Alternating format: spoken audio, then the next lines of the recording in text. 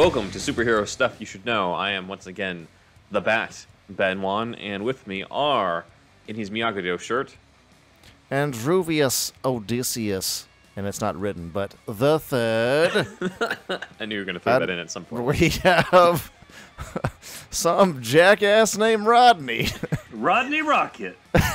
You guys didn't know I existed, did you? I'm Roxy Rocket's lesser-known brother. Sounds like your porn name. Does sound like a porn name, doesn't it, Does Rodney actually, Rocket? Yeah. You can find me on the latest episode of that fucking guy, what's his name, from the James Gunn movie with the toilet on his head. Oh, Peacemaker. Peacemaker? Yeah, you can find me on the latest episode of Peacemaker. The toilet Rodney on Rocket. his head. Yeah. The toilet on his head. This is like Whisper Bidets on that side of that thing.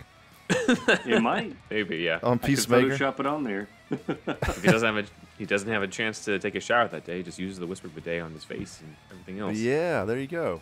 Well, this is a bit of a break from what we've been doing, but something a little more friendly for our podcast-only audio listeners. It's one of the first time in a long time we're covering an unmade TV episode. I think the last time we did this was when, way before we even met Zach, and Andrew and I covered the unmade Two-Face episodes of 1966 Batman. What about that one with that banana? There was some old plot point about a banana. The Bruce Wayne, the Bruce Wayne pilot, which was even before that. So yeah. We don't often. We took a big shit on that one. I thought you were talking about the thing we made up with Bibbo and Beppo. No, this is going way back in the archives. Yeah. Some Bruce Wayne show. They had a whole section about a banana or some shit. Wow. Bruce Wayne eats a banana, leaves it on the floor. Oh, wait, no, he eats a banana, and then he knocks out a criminal, and they're like, you can't, give away your secret identity. He's like, I got an idea, and so he leaves the banana peel to make it look like the criminal slipped. And then Gordon's like, I don't buy this, when he comes across the criminal. I think I remember listening to that episode, actually, now. So check out our Bruce Wayne episode on that. But we're covering a different Batman origin. It's like they were playing a lot of Mario Kart at that time or something.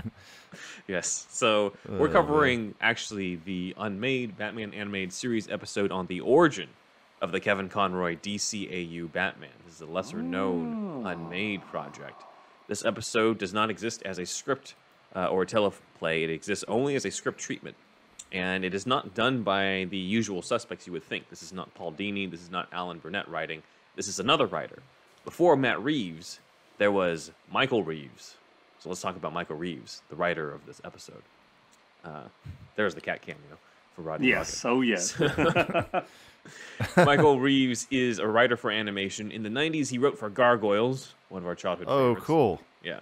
As well as Batman the Animated Series, the #1 childhood favorite. But the episodes with his name on them, either for the teleplays or for the story credits, include Pretty Poison, the first Poison Ivy episode, Feet of Clay, the Clayface episodes. The first one? Yep. Oh, well, this guy's a genius. Yeah, he wasn't the only one on these. Absolute S-tier writer of the page. Yeah. The stage and screen right here. I believe Feet of Clay Part 2 is the one that he wrote the teleplay for, which has that ending as well that I know that we appreciate. Please tell me he's still alive. He is. Okay, Unfortunately, good. he has Parkinson's and is unable to speak coherently, according to himself on his blog. But he does have help in order to continue writing, so that's awesome. He also did Perchance to Dream, which is the one where he has the whole Mad Hatter hallucination where he's not Batman anymore and how it's so much happier. I Am the Knight, which is one of my favorites, where Gordon gets shot and Batman is sort of having his existential crisis. But of course, he also is one of the writers credited on Mask of the Phantasm, which, as of today, Robert Pattinson has been on the news this week for saying that he felt like Mask of the Phantasm and the upcoming The Batman have a similar take on the character, feeling like Bruce Wayne has chosen this, or was chosen for this burden of being Batman. So. Dude, you just can't make me look forward to this even more. I'm going to fucking explode. I fucking can't take it much longer. Stay with us until March 4th, please. Did you like the music? We hadn't talked about that. Yeah, it's fucking great, of course. Yeah. You can hum it and shit. Yes. Yes. Yeah. Michael Giacchino. Yeah. So say his name.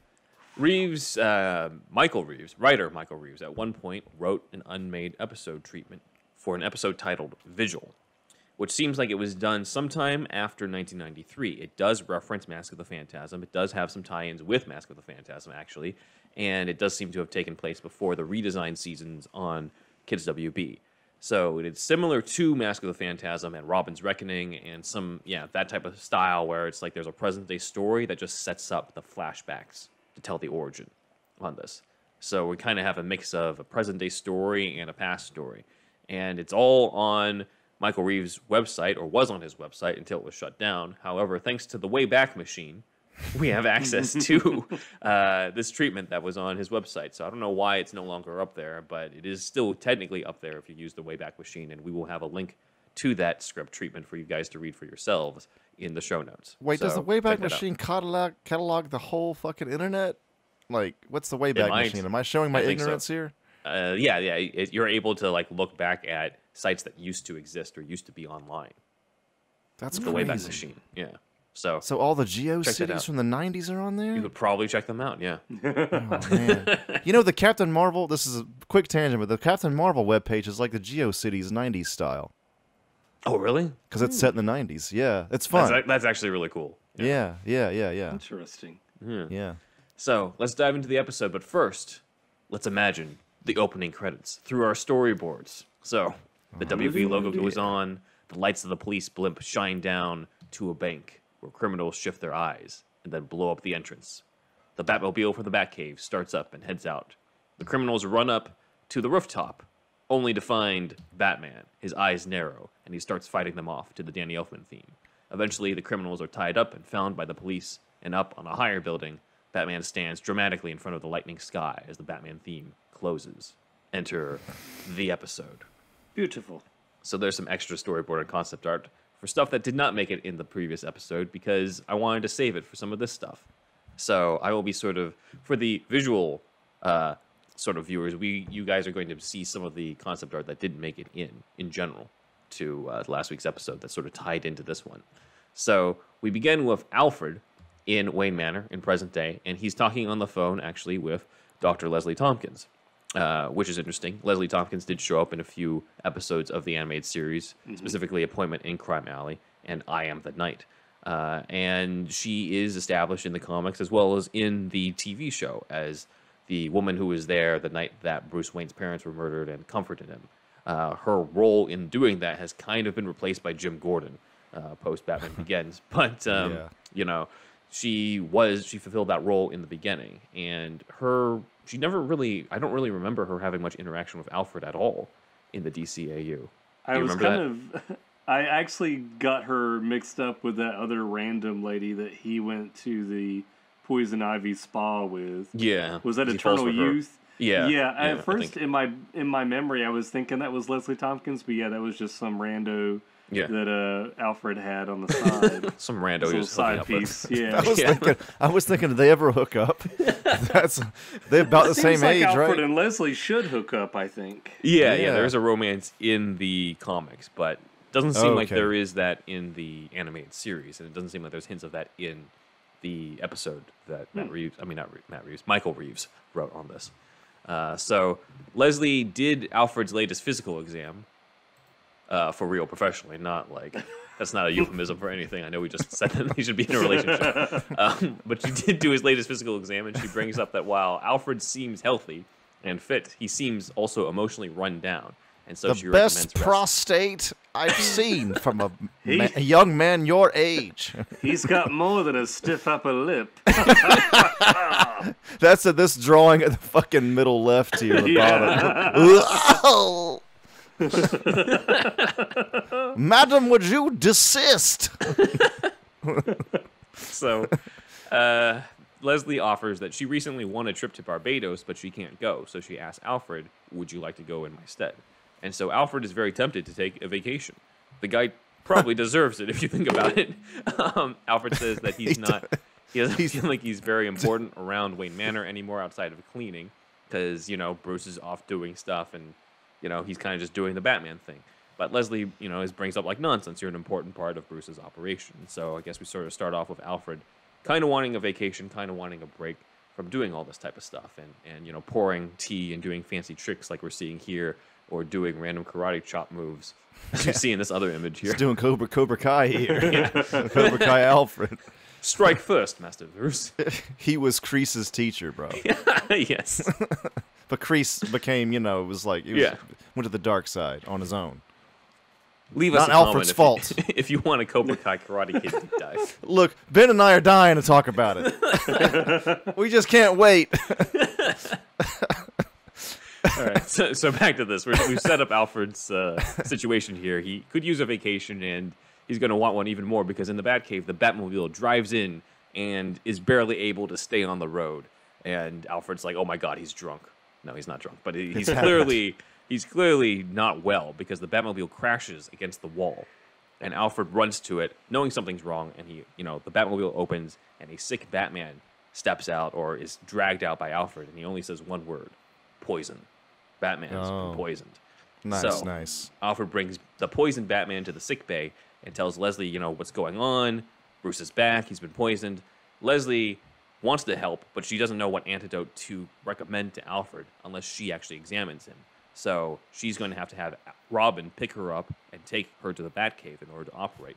But in the meantime, she tells Alfred to keep him conscious, saying, quote, "Don't let him pass out. If he does, he'll never wake up." So this is the vigil of the episode, is Alfred standing over Bruce and trying to keep him alive. While, of course, his way to keep him conscious the whole time is to sort of recap his career, to recap the origin of why he became the Batman, in order to sort of keep him alive through just sheer determination to keep him awake. So already we can tell this is not along the lines of "I've got Batman in my basement" type of tone. This is very much like the Robin's Reckoning tone. This is the same tone as Phantasm, I Am the Night, like that very serious episode type of thing. So Alfred basically takes Batman's mask off, and so it's just Bruce on the table, and Bruce tells Alfred it's time for Dick to take over as Batman, because Bruce thinks that he's going to die from this. And it's a hell of a setup so far. I know, right? This is just the opening. Hell of a first step. I know. Yeah. And Alfred, brings up that he's been through worse, and he's like, "Remember, you made a vow." And then that takes us to a flashback to Crime Alley to see the Waynes get killed again. Okay, no, we're not going to see that. Oh my God, it's I hope kids' not. television, yeah. Remember, it was not seen or made fun of as much in the 90s for That's having true. been overdone. It is now. True. So, yeah, don't worry. We don't get to see the Waynes killed again, but we do get to see the aftermath in Crime Alley as the police investigate the crime scene there, and young Bruce is in the arms of young Leslie Tompkins, as shown in the newspaper in Appointment in Crime Alley, the episode Appointment in Crime Alley. Alfred is there as well to take care of the boy, and it says, quote, "We see the boy look up, eyes now dry of tears, his grief replaced by a look of determination, somehow unsettling, in one so young." Great description by Reaves there. So we flash forward a little bit to Wayne Manor, where young Alfred and Leslie are with the young Bruce, and Alfred's narration brings up that he and Leslie cared for Bruce while the lawyers sort of sorted out the Wayne estate and what was going to happen, considering that the heir was 10 years old at the time. So Alfred and Leslie, just like in the post-crisis comics or so, sort of served as a surrogate father and mother figure to Bruce during the time of grief. And Leslie tries to comfort Bruce, saying that he has to believe that at some point the hurt will go away. At some point the pain will leave you. But as they leave, it says, quote, "The boy lies alone in bed, staring up at the darkness, clenching a small white-knuckled fist and whispering, 'I won't let it go.'" It's not quite the full-on vow scene that we got to see in this image from Chill of the Night, where Brave and the Bold Chill of the Night, where he literally just does the vow. But it's as close as you're going to get in this version. That's cool, though. I mean, Yeah. it's fine. I think that's a good little change. Yeah, very subtle version of that. Mm-hmm. So we cut to years later when Bruce is 12, and Alfred attempts to get Bruce to come out of his room to play catch, but Bruce never answers because he's too busy studying his books with the titles Fundamentals of Criminal Psychopathology and Introduction to Law Enforcement. So he's already on the path to training. Look at this He almost seems obsessed. Yeah, we're looking at a comic panel here of Bruce just looking like a madman, just reading a book. Those little chubby little fingers up there, too. Yes. We then see a teenage Bruce working out with, quote, grim intensity, doing kips, press-ups, etc. on the parallel bars, vaulting from there to a rope, which he climbs using only his hands. The salmon ladder, dude. This is where Berlanti got it. Using only his feet. That's what I was thinking. Oh, yeah. Alfred narrates the quote, "There is a quote by your favorite philosopher which you made your motto at an early age. That which does not destroy me makes me stronger." The philosopher he's referring to, of course, is Nietzsche, as I looked up. So Alfred is witnessing the transformation. He's witnessing the training. And it also says that Alfred teaches Bruce how to fence in this, which... Oh, that's cool. Nice. See, we were just talking about this in the Patreon. Yeah. So for those who are part of the Patreon, you guys got sort of a deeper dive into just Alfred specifically and the evolution of Alfred being kind of a badass or somebody who's able to fight. And so this sort of adds another element into that of, like, Alfred taught some sort of fight training to Bruce. And this Alfred, as we talked about in the Patreon, has a background as being a British spy, as shown in the Lion and the Unicorn episode. So he does kind of have something, some sort of skill in order to pass on to Bruce that he'll use as Batman. So that's pretty cool. So during this flashback, Alfred is sort of talking to him about this, and in present day, in downtown, Robin arrives to pick up Leslie at the clinic using the Batcycle. And as they head towards the Batcave, he's got her on the back of the motorcycle. It says, quote, "A car full of gangsters shoot up a pursuing police car, careens around a corner, heading straight for them. It looks like a collision is inevitable as we fade out." End Act One. So that's the first commercial break. Yeah. Forgive my noobness once again, but Leslie Tompkins is in the know? She knows who... It depends on which different continuities, but in this specific version, she does know that Bruce is Batman. I don't think it's pretty much very strongly implied, at least from what I remember. I don't remember her addressing him directly as Bruce in the animated series, but like she knows that he's there to honor the deaths of the Waynes and that type of stuff in the show. You know, when he shows up in Crime Alley to lay the flowers in Crime Alley and that stuff. So that's that's pretty much established on there that she seems to know who he is. So here it's just flat out says, yeah, Leslie does know Bruce Wayne is Batman. She knows Dick is Robin, and she's there to help out and knows, Alfred's part of it on this. Okay, so cool. And one other thing, is it pretty much canon that his favorite philosopher is Nietzsche? I don't know. But it does seem that he's quoted a lot in that. The whole idea of like looking into the abyss and the abyss looks back at you, that type of stuff. Mm-hmm. I think Kevin Conroy, when he did his live action debut in the Crisis on Infinite Earths scene, he quotes Nietzsche's the whole like battle not with monsters lest you become a monster. So like that's if anything, it's the most pervasive in BTAS. It's the most pervasive in Conroy's interpretation than it is in other stuff. Seems very dark and Batman-y. Yeah. Yeah. Exactly. For sure. But that's a good question. There is, I don't know if there's enough for its own separate episode on Batman and philosophy with Nietzsche specifically, but I don't know. I love these connections though. Like in Superman episodes, like like in Man of Steel, he's holding like a Plato book. I think it's a flashback when he was a kid, young Clark, and then there's like, what did we talk about? Kant or something? Kant. And I forgot about that. Yeah. There's just people try to put these philosophies into these kind of things. So I find that stuff kind of interesting when they do it. Yeah. So we're at the act break, the first commercial break, and the next time we do flashbacks, it's going to be stuff that happened after all his training. So I thought we might as well kind of do, take a quick tangent into a little bit of the timeline of the career of the Kevin Conroy Batman in terms of like what other training did he get outside of Alfred with the fencing and him just working out and obsessively reading books like a psychopath, like we saw in that one panel. So his grubby mitts, his grubby little chubby paws.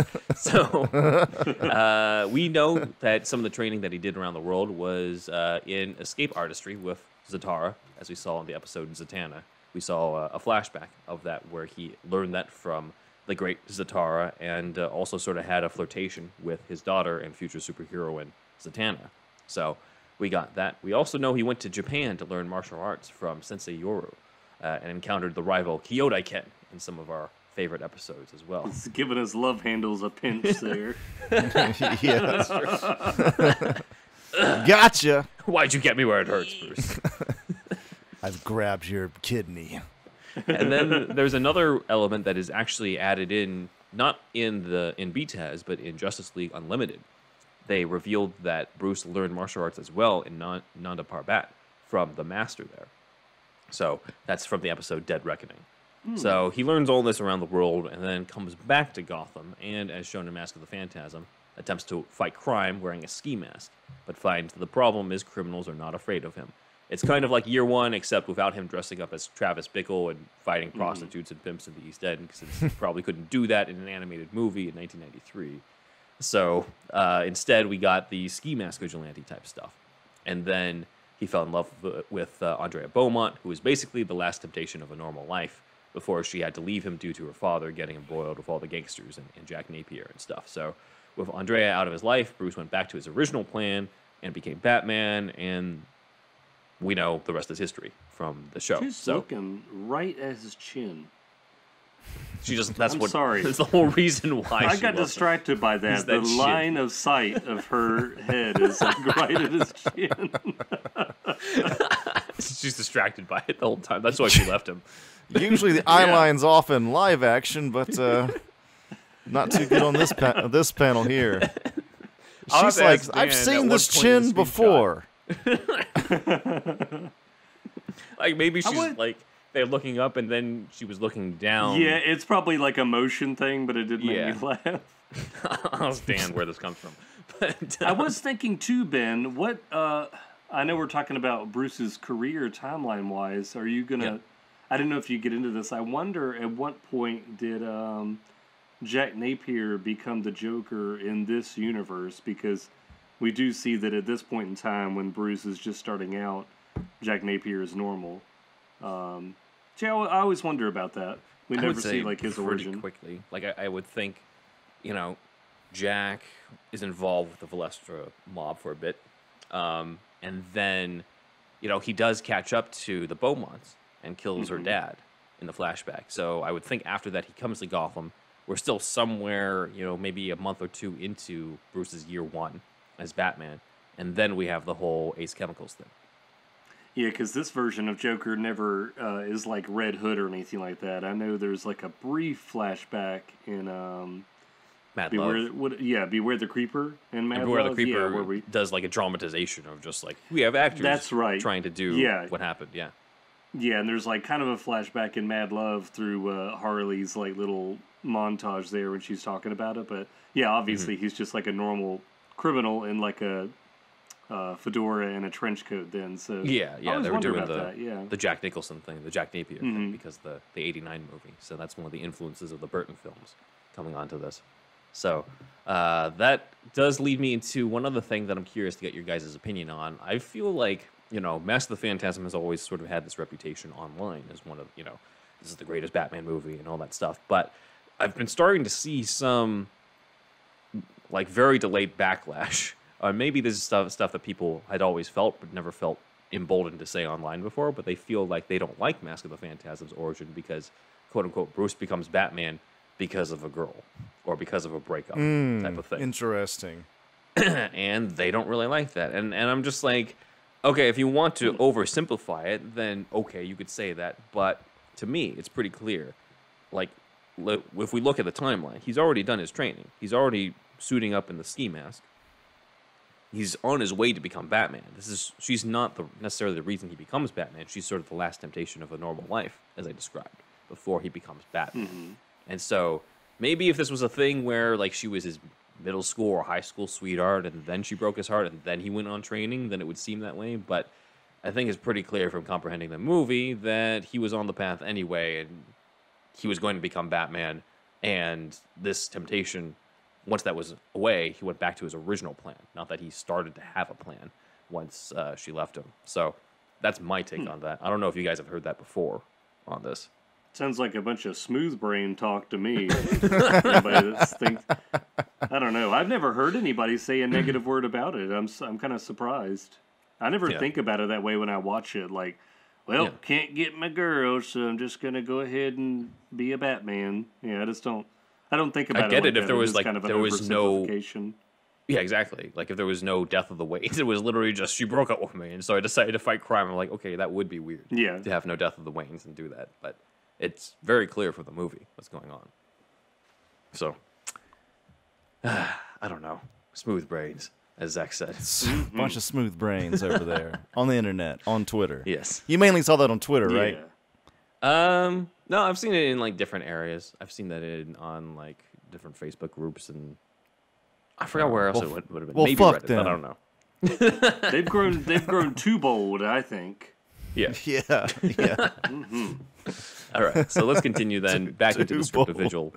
So we kind of know where we are, where we're at timeline-wise. So Bruce, in the flashbacks, will have already been doing all the training of Kyodai Ken and grabbing his love handle, as Zach was talking about. So let's go into what happens in present day. So Robin and Leslie have been getting caught and almost getting into a collision with gangsters. It says the car swerves, seeking to avoid the cycle, and Robin veers as well. The car goes up on two wheels, and Robin and Leslie pass under the tilted car's undercarriage and narrowly avoid the police car giving chase.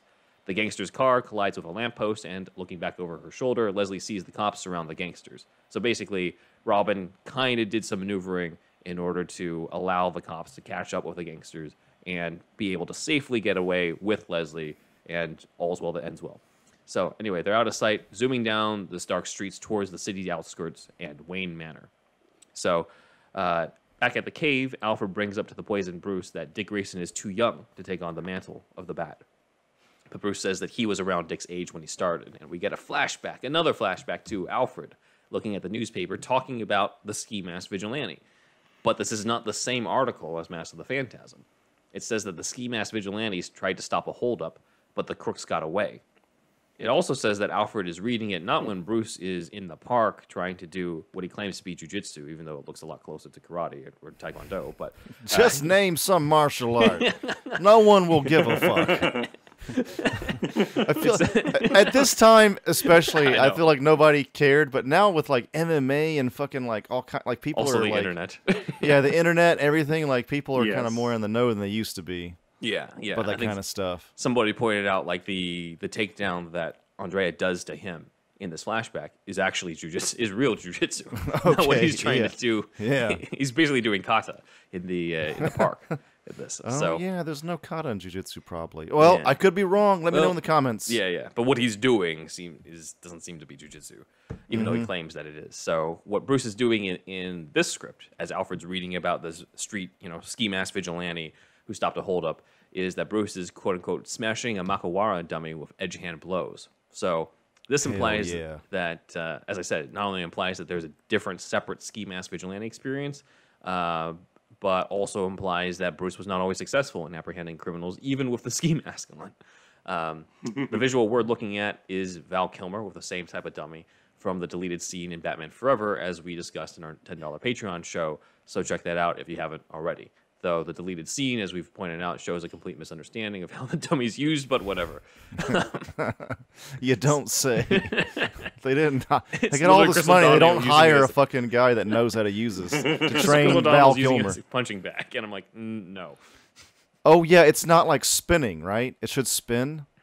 Yeah, well, he's not even like he's using it he's just doing this to it. Yeah. Chris O'Donnell. Yeah, he's like he taped up like a newspaper clipping of Two-Face's picture on there, and he's punching it. I feel like Bruce should have been like, you might want to use the heavy bag for that. Oh yeah, yeah, yeah. And then Kilmer's kicking this with, clearly could have done another take on the kick there, but whatever. Anyway. Oh yeah, that's right. Yeah.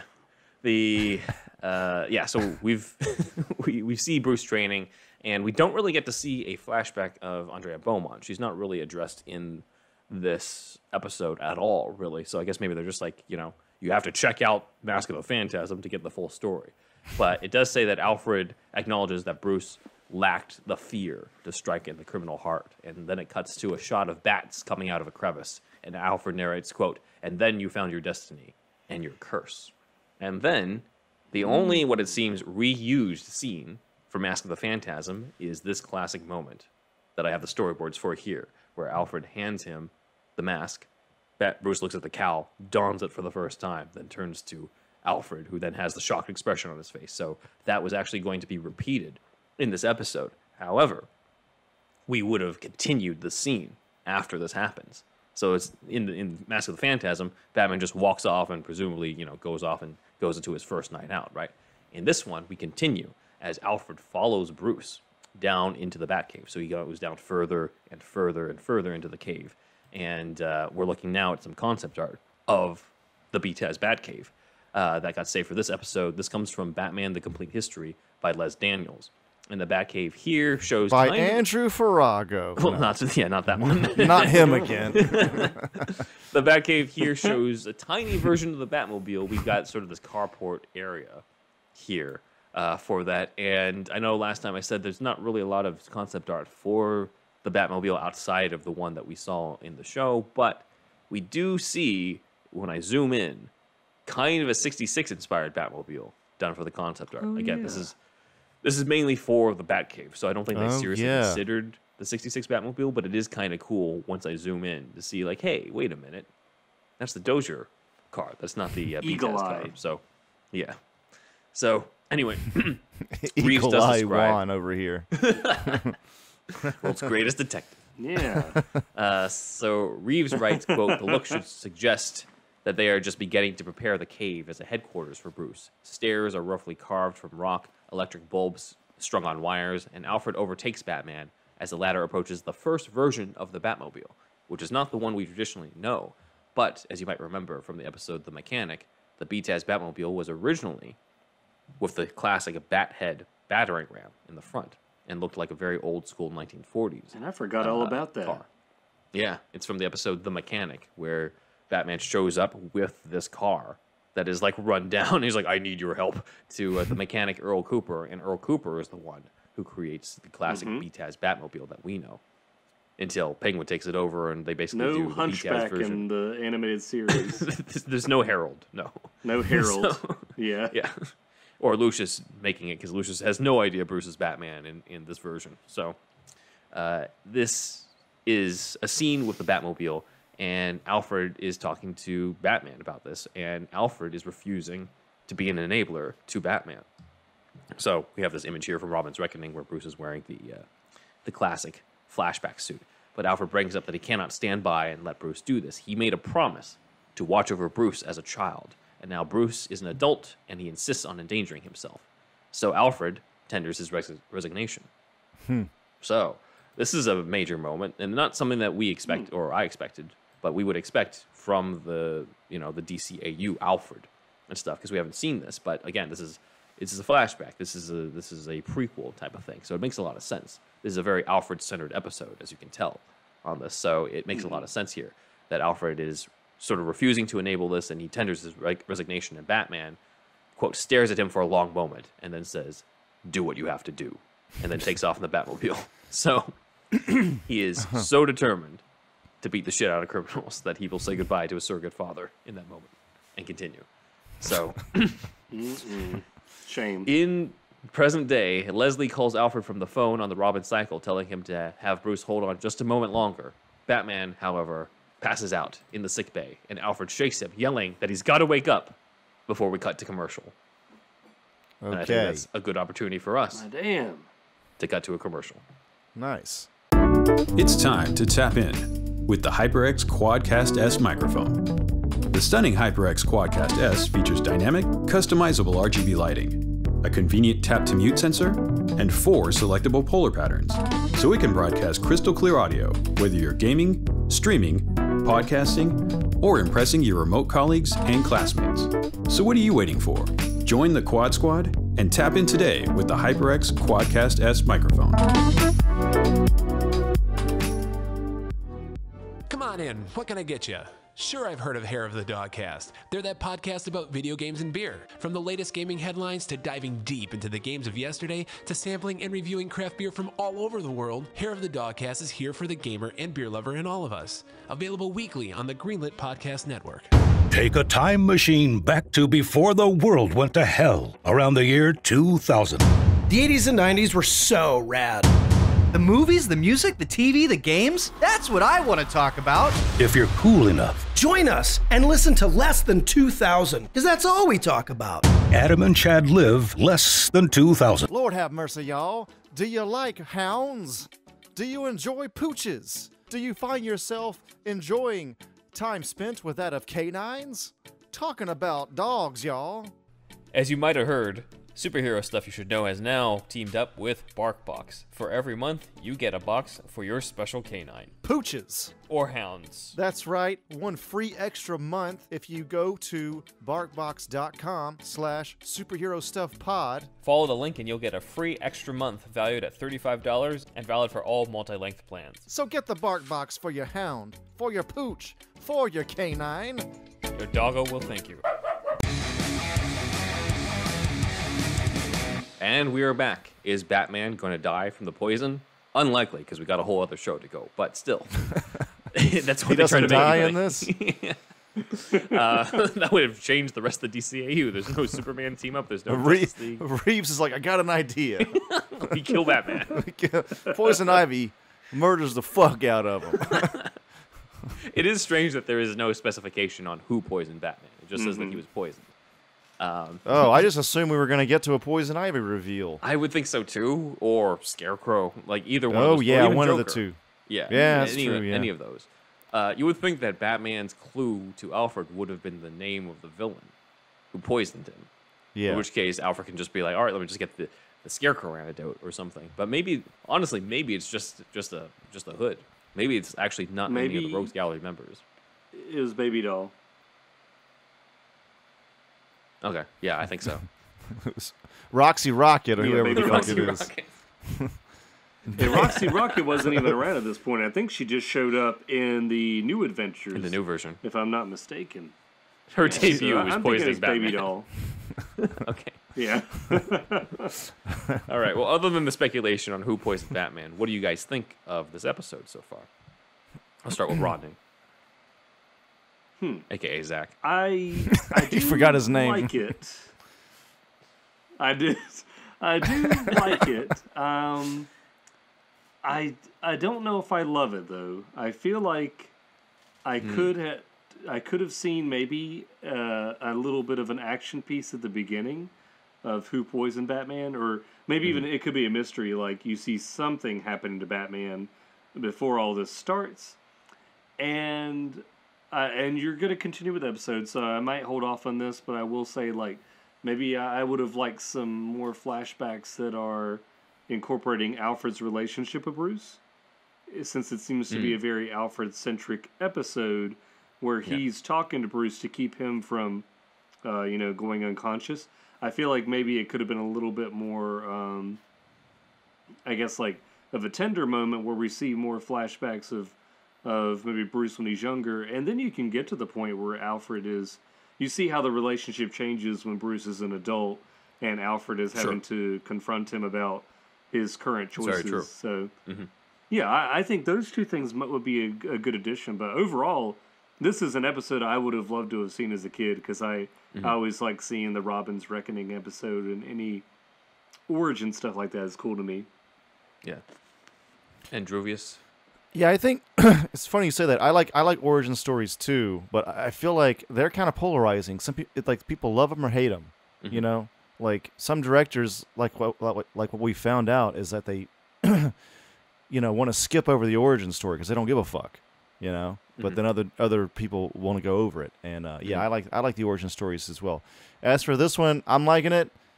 My main thing now is like I loved the poison, like I've been poisoned, he wrecks his car, great setup, but I guess we'll get to it now, but like I need Batman and or Robin or somebody on the case of who poisoned him. Like, I know. We haven't gotten there yet, and I need to get there now. Well, okay. Unfortunately, there is no answer to that. Well, what the fuck are we doing then? All right, well, that's the end of the episode. That is superhero stuff. No? Woo! Whisper Bidet, get your whisker box. Get their bark box. It was Whisper Bidet all along. Batman dies, and Robin's not a good enough poisoned. detective to figure out who it is. So that's the end of the Batman saga. That's it. Bidet. So we have this fucking intro, and we don't address the fucking poison again? I think the poison is not...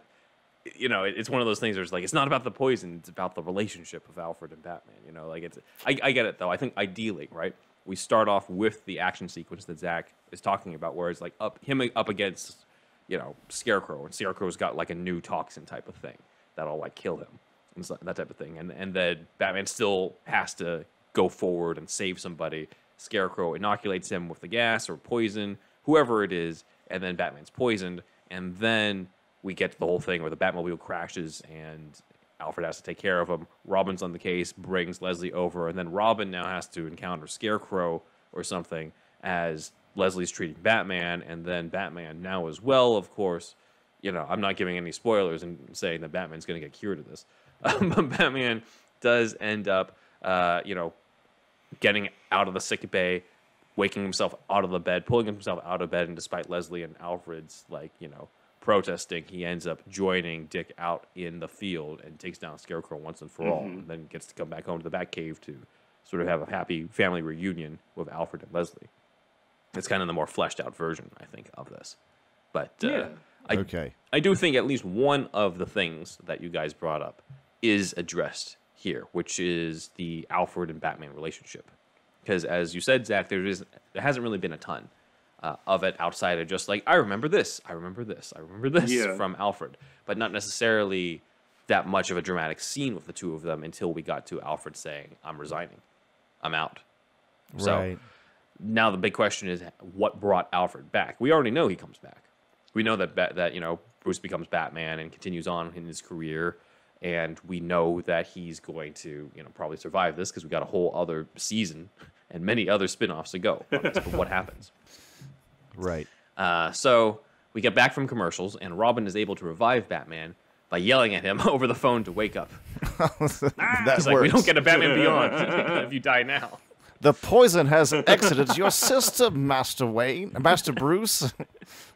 So Alfred then tries to keep Bruce awake further by making him remember his first night out as Batman. So we have the flashback to Batman's first night in the DCAU.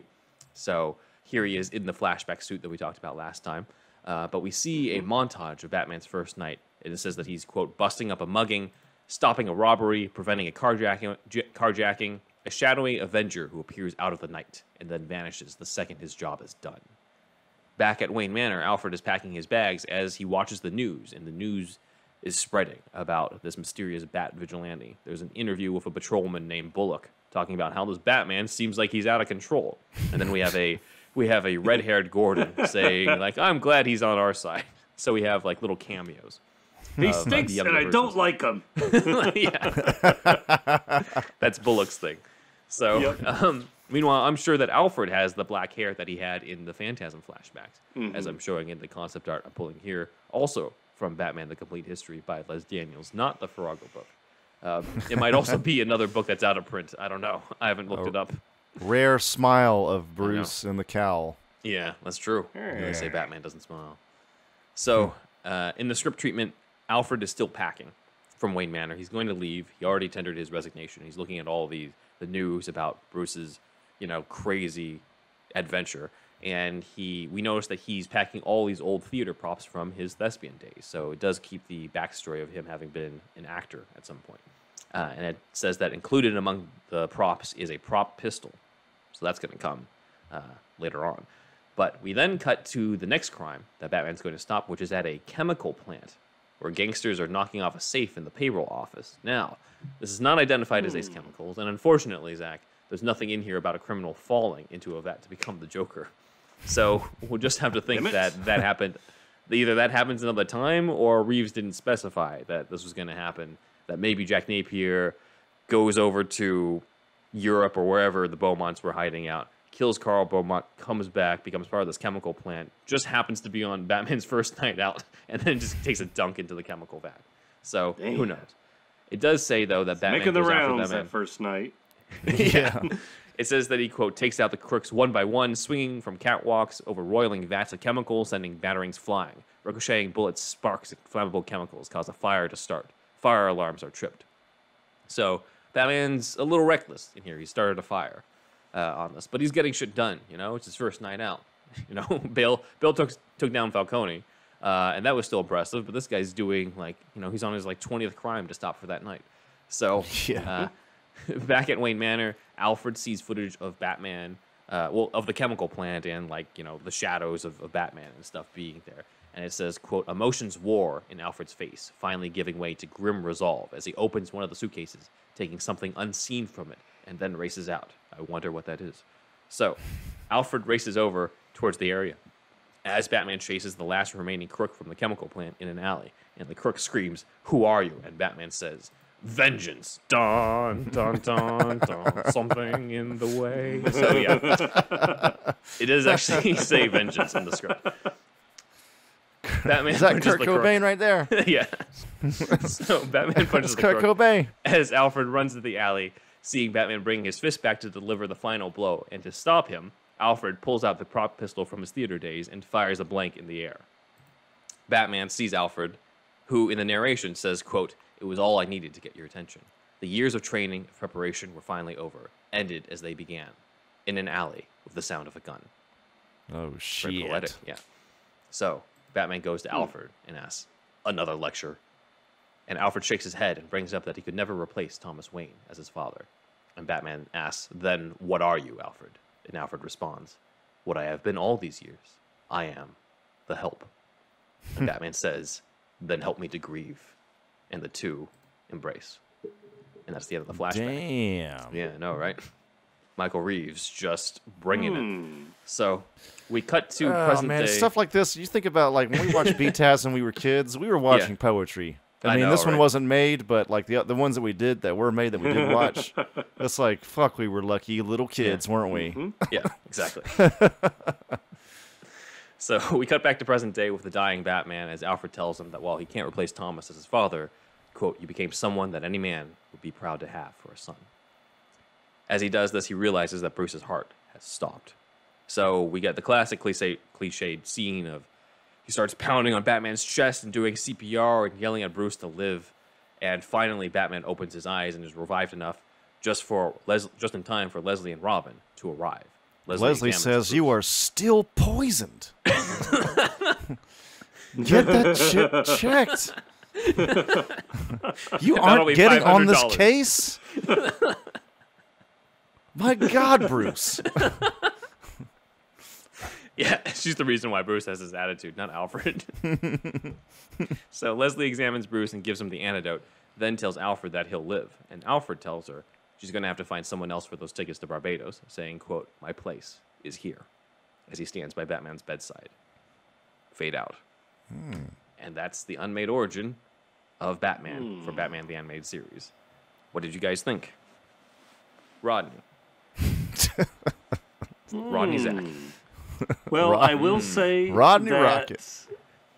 I stand by what I already said about my thoughts. I do think that was it. I liked seeing Alfred become part of the action within a flashback, so that was really cool to see. I like that part a lot, and I think that was a heartfelt moment that was included with them embracing and, him calling him, basically saying, like, anybody would be proud to have you as a son.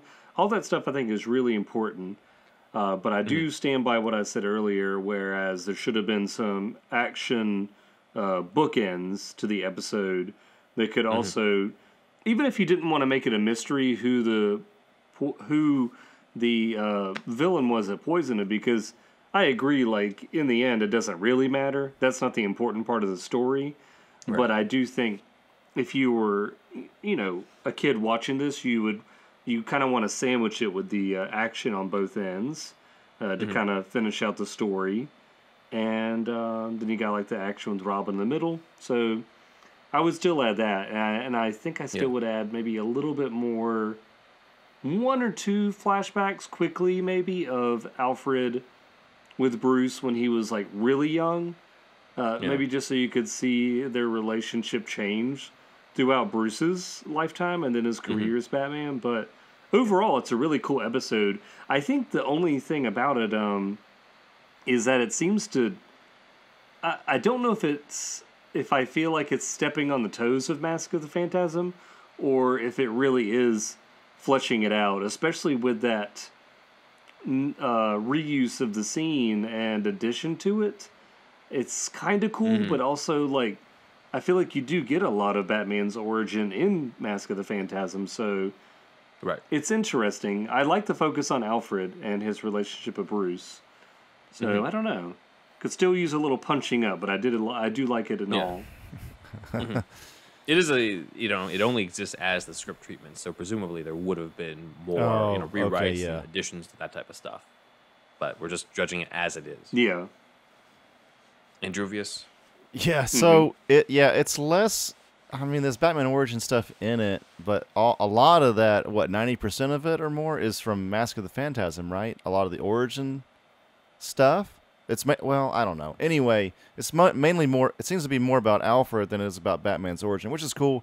The way it ends is nice, very heartfelt. This would have been one of the better episodes, probably. I mean, if this is just a treatment, then it was hopefully only up from there, So, I mean, yeah, this probably would have been one of the better ones. You probably shed a tear as a kid eating your cereal.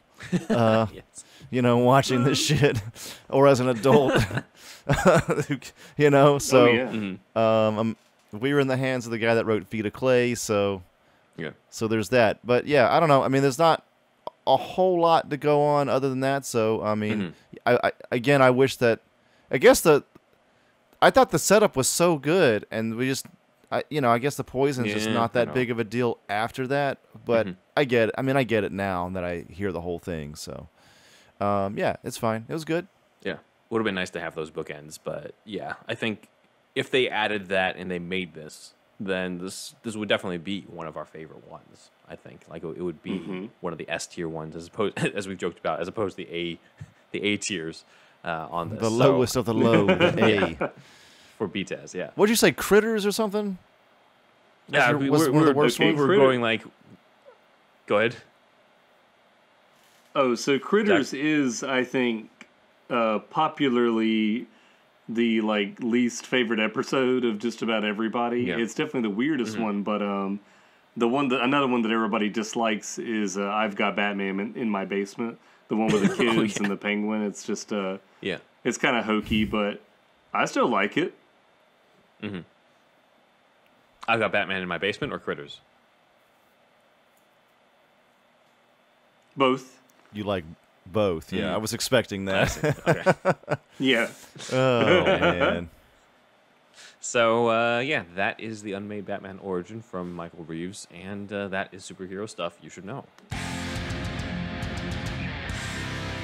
You know what? They can't all be 2 hours, guys. Yes, exactly. We get you in and out on this one this week.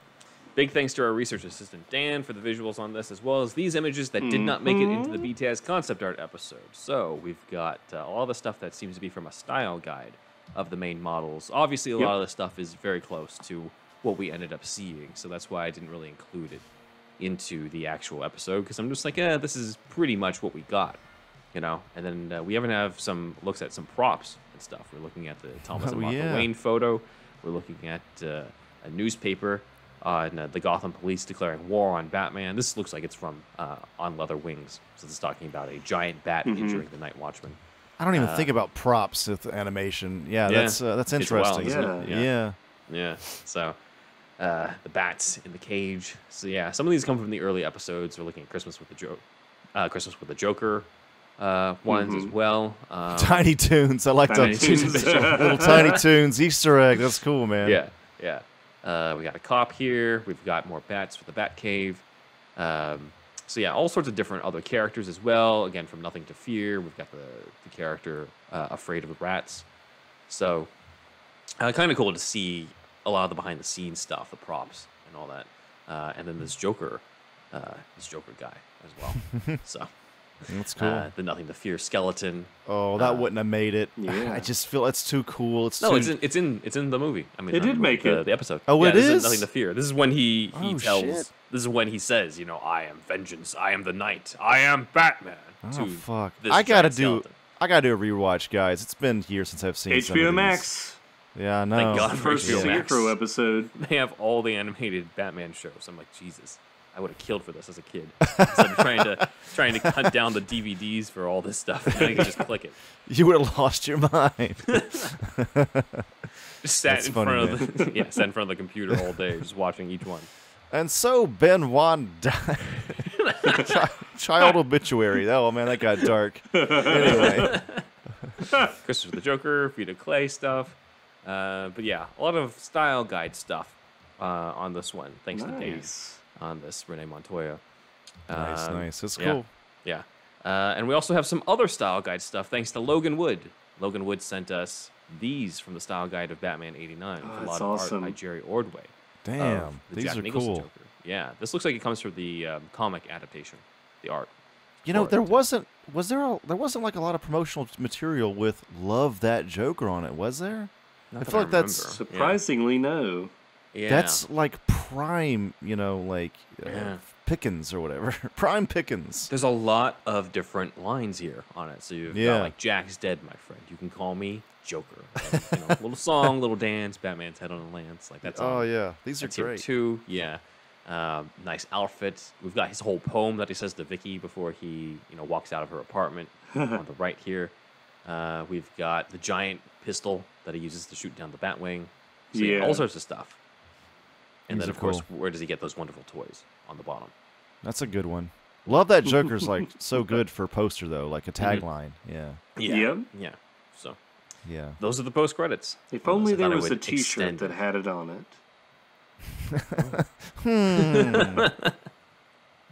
Ideas, yes. I wonder. All right. Yes. I think now is time for the Joker's Fireside Chat. And it's that time again, kids, for another Joker's Fireside Chats. Shoo-wee. Somebody's been writing a bunch. I've noticed this is a trend lately. We get long comments. Getting longer ones, yeah. Mm-hmm. That's all right. It's just more for me to talk. Look, we're here again, kiddies. Joker's Fireside Chat. Everybody settle down. Shut up, you in the back. All right. This one comes from Little Camden. Little Camden writes, Dear Uncle Joker, excellent compilation of material in this video and in the concept art video. I've been conducting my own research regarding Warren Scarron's contributions to the screenplay and found out some interesting bits that didn't survive in the final film or screenplay for that matter. I can confirm that at one point, the Joker, that's me, was going to be responsible for both the murder of the Graysons and the Wayans. They even wanted to add flashes of Batman recognizing Jack Napier before he dropped him into the chemicals, which has been a popular theory for years. There was also an attempt at explaining why Bruce Wayne doesn't have much of a record. He was said to have been doing his world traveling and would only occasionally return to Gotham City, only to leave due to the trauma he suffered. It's only now that he's Batman that keeps him from leaving again. Ooh, that was a long letter. Some of you fell asleep in the back. Wake up! I'm awake. What was that again? You're gonna have to repeat. Snap out of it. Snap out of it. Well, thank you, Camden. And this was responding to our video, of rare storyboards and photos from the Batman '89 deleted scenes. Yes. So thank you, Camden, for that comment. I'd be curious to see, where you read this stuff. I know that there is a Warren Scarron interview magazine scan online. It's been a while since I've reread it, so maybe it comes from there. I do think it would have been overkill if the Joker was responsible for both the murder of the Graysons and the murder of the Waynes in the same story. Yeah. I feel like it's one or the other. Like it's kill them all. Coincidental as it is, yeah. I do like the idea of the flashbacks of Batman recognizing Jack Napier before dropping him into the chemicals, in terms of just like, did he slip from, in terms of the glove stuff, or did Batman deliberately drop him, because he recognized him? That's kind of been a popular theory, as Camden's pointed out. And then there's also kind of this cool thing. Yeah. There's also this kind of cool thing here about the whole, like, Batman's the only thing keeping him in Gotham. The only way that he's able to stay there. So that's pretty cool. on this. So thank you very much, Camden. As you guys have noticed, the Fireside Chat has now sort of expanded to has expanded to people who have been adding some more tidbits to our stuff. So that means more reading for you, I'm afraid, Mr. Joker. So that's all right. All right, everybody, settle down. Here's another. This is from Little Lisa Jackson. Little Lisa writes, "Dear Uncle Joker, your breath stinks." Thanks, Lisa. Here's something very interesting. Anton and Nigel couldn't work on Batman Returns because that Dick, I don't know, 4 letters, because that Dick, John Peters, convinced Anton first to sign an ironclad contract with Columbia Pictures after he took the helm in late 1989. Peters called first for I gotta slow down. Peters promised him he could direct. Peters promised him he could direct. Nigel was an employee of First, so when Burton called first for Batman Returns, Peters and Columbia said, "Hell no!" And Nigel couldn't do it either because he was an employee of First. So Burton called Bo Welch, the husband of Catherine O'Hara, co-star of Beetlejuice. That was very informative, little Lisa. Mm-hmm. Yes. Thank you. Ben, have you heard this before? Not really. I mean, I do think there is... I mean, I hadn't really looked into why Anton First was not brought back for Batman Returns before, but it does make a lot of sense that it would be for, like, legal or contractual reasons on something like that, because the dude won an Oscar for the Gotham in Batman 89, so there's that part of it, and, like, even though I know Burton was like, no, we're just going to film this here as opposed to going to Pinewood again, they could have easily, like, found some way to just ship that stuff back over to Burbank or something like that, you know? Like, they would have found a way to keep it. So if it's because of this, I'm just like, all right, I haven't heard this before. I'd have to sort of look more into it, but I buy it. You know, I buy that it was some weird contractual reason why he wasn't back, because of the fact that, like, his claim to fame, he won the Oscar. This is the big thing that they wanted for the first movie. So to sort of get rid of that had to have been some other reason. It couldn't have just been, you know, like it's such a big part of 89. Either this was said in an interview somewhere, or our listeners are insiders. Yes. Thank you for leaking info to us. Yes, indeed. And then we have one more for the Fireside Chat, which is a lot shorter of a note, by the way, Mr. Joker. But it's a shorter note that actually came through to us in the contact form for our website from Rick. All right. And here, kiddies, is our last letter. I can see your eyes glazing over. Either you're getting tired, or maybe that's the gas kicking in. Who knows? So, this is from little Rick A. Rick A. from Gotham City writes, "Dear Uncle Joker, hey guys, check out this Batman 89 storyboard for a knock. I think that's supposed to be Knox crash scene on eBay.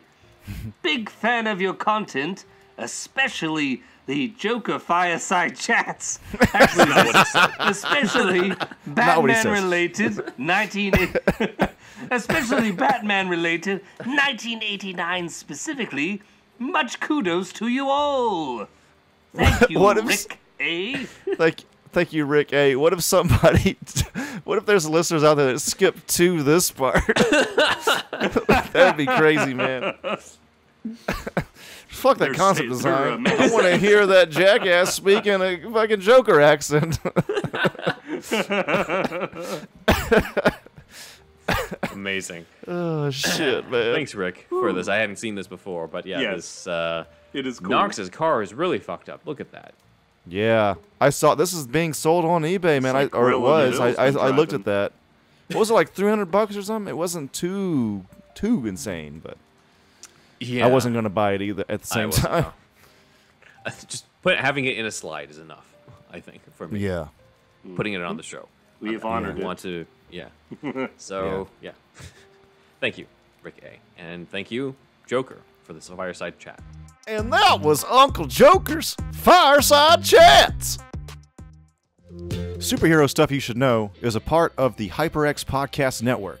HyperX is our sponsor and the maker of the acclaimed Quadcast and Quadcast S microphones. Quadcast USB mics look and sound amazing, and they're packed with features. With 4 selectable polar patterns, you'll get great sound no matter what you're recording. The included shock mount and pop filter mean you won't have to shell out extra cash for a great setup. Then there's the eye-catching LED indicator and tap-to-mute sensor, so you can tap in and tap out to stop broadcast accidents. It's time for you to tap in with the HyperX Quadcast and Quadcast S. Oh man, we made it again, everybody. So, thank you for those comments, and thank you to our Patreon supporters, which include Shasta, Leom O, Super Inframan, Douglas P, Dan D, Aaron Willett, Nick Noir, Jeffrey R, Asger's Web, Jeremy H, Alex of the What Mean Podcast, Ian Justice, Jared P, Jamie H, Rochelle L, Matthew B, Skylar TD, Sketchcraft, Braxton W, Renee V, JD, and Logan Wood, who is Shane Helms 121 on Instagram. And we have our other supporters who are Sparkageddon, SECT Productions, Robert Schumann, Kukia Noms, Matt Herring, Elijah B, Shamrock Balls, Ian H, Walter the Wobot, John Wells, Rye Guy, Jackson Putnam, Tway N, and Watson, Stage Bat on Instagram, and then Joey, who is at w.media on Instagram. And we got the Shasta Army on Patreon. That's the $1 tier. Go to patreon.com/superherostuffpod. And that's the $1 tier. We also have the $5 tier. That's a whole other show. We brought it up a couple times already in this episode. That's a whole other show. More content from us and more deep dives and some review stuff and a tiny bit of shooting the shit, but we mostly stay on target. Ben, why do you got to do so many tangents, man? Anyway, cancel anytime. It's a $5 tier. It's about $1 an episode, or under $1 actually, probably. So yeah, my math ain't too good. Anyway, we're also doing a countdown to the Batman type of thing. So comic book history stuff that's related to the upcoming Batman movie. That stuff is being done in the Patreon, so that we can continue doing the unmade concept art and unmade movie, unmade TV episode type stuff here for the main show. Okay, yeah.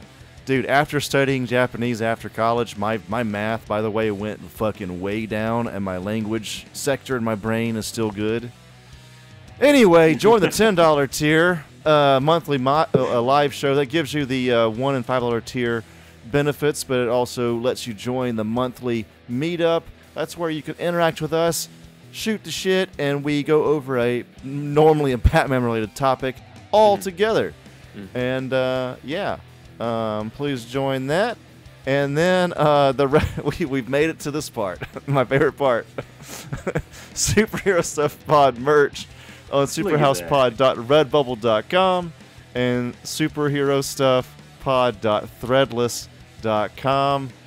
And if you can see, do we have the fucking clip here? Yeah, here we go. Look at him. We made it, guys. I contacted Stefan. He came through. We have the new art up. Now you can get your Ben Man, your Indeed Wizard, and your Jokula. Or let's just say Dracula. Zacula. Your Zacula art on these stores. All right? Looks like Zack of lipstick. God. Yes. I am that white in real life. Fingernails that long too. He looks a little too tan, man. For you. I can't believe it's finally arrived. We're here. So, Zacula, you've made it. It's only taken this long. It took a year and a half. I'd like to make a speech. No. You make a speech, then we play the walk-off music or whatever as soon as you start talking. Yeah. Dun, dun, dun. Yeah. Get the hook. Okay. Just like Alex of the What Mean Podcast did last week, please send us some audio to superhousepodcast@gmail.com. It doesn't have to be exactly what he did. It can be really anything. Generally in other shows, like Astonishing Legends is a good example. Astonishing Legends is a good, like, not conspiracy theory, but like cryptids and like high strangeness, that kind of podcast. They have like their listeners send in, they're just like, you're now listening to Astonishing Legends, So it's like, if you want to do, you're now listening to SuperHousePod or Superhero Stuff You Should Know. Even that is cool, So yeah, or anything, just send anything, doesn't matter. SuperHousePodcast@gmail.com. I'm ThunderWolfDrew on Instagram and Twitter. I'm ThunderWolfLives on YouTube. ThunderWolfDrew.com is my portfolio. AmanoRecon.com. It's AMANORECON.com. This is a personal project. This poster is by Zach. Awesome poster. Think an R-rated Power Rangers meets X-Files. That's the quickest pitch I can do for it. We have shot something. We need to shoot one more day. And more on that in the future. It's going to be an Indiegogo campaign. And not a fan film. It's original. Anyway, Ben. Shout out to Comic Capital on Instagram for your support, as well as the Everything Entertainment Club on Clubhouse. You can follow us on social media, on Twitter at SuperHousePod, Instagram at Superhero Stuff Pod, TikTok, Superhero Stuff Pod, Vero, Superhero Stuff Pod. My website is benoitwriter.com, where you can read my Gotham script, Gotham Vampire, where young Bruce faces off against the Mad Monk, as well as my spec script for Elementary called The Death of Sherlock Holmes, a modern update on the classic story, The Adventure of the Dying Detective. And very soon there will be the Curb Your Enthusiasm spec that I'll put up where Larry David goes to Disneyland. So. Dude, I do. I want to read this one. I really do. It's very close. I mean, I've read your other Gotham scripts way back in the day, and I want to read this Curb one. Yeah. Yeah. It's if you want, very different. If you want to Curb Your Enthusiasm episode... Ben and I can also do that. So Cobra Kai and Curb Your Enthusiasm, we can totally talk about those too. Yes. So, let us know. Totally different fucking shows. Man. Yeah. My YouTube channel is in the description below, where you can also check out my Doctor Who, The Ronin of Time, an audio drama I write, narrate, and edit, where the 8th Doctor meets Miyamoto Musashi in ancient Japan.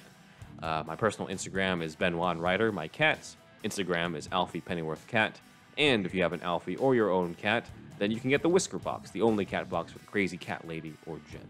And if you have a dog instead of a cat, that's okay too, because in addition to, as other people have, then you can get the Bark Box, y'all. So that is to give your dog exactly what they want, as it says there, which is apparently a whole box full of treats and goodies. So you can use our promo link, and you can get the first month off free, valued at $35. And you can get all sorts of shit over at superherostuffpod.com/shop, where you can use Amazon affiliate links as well. Go ahead. If you don't get the Bark Box, can it be said that you even love your dog? Exactly, yes. I mean, it's I question actually a form of neglect. Yeah, yeah. Yes. Not getting the Bark Box, and they told us to say this, is like leaving your dog in a car with the windows up.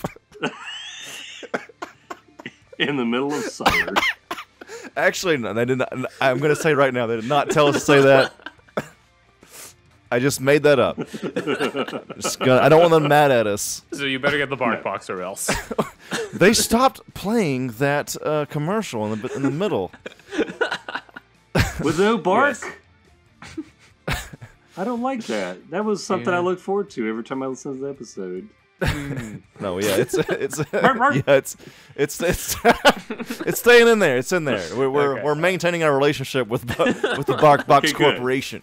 Yeah. With Big Bark Box, we're shills for Big Bark Box. Yes, exactly. It's true. All right, over to Zach. Well, if you're still awake at this point, or you haven't turned off the video yet, yeah, you can check out. Click. You can check out my artwork. Fuck Zach stuff. They're like, Bark Box, I'm getting out of here. All I want to hear is that fucking bark, and I'm out of here.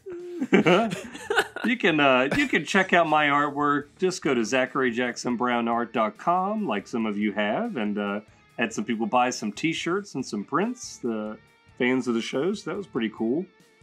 And you can also follow me on Instagram and TikTok, YouTube. I haven't done anything there in a while, but it's all Zachary Jackson Brown Art. And I did actually have a fan, Ben, ask if they could get the Batman that was on the our episode about the Batman 84 script. Was that it with Michael Keaton? The Englehart one?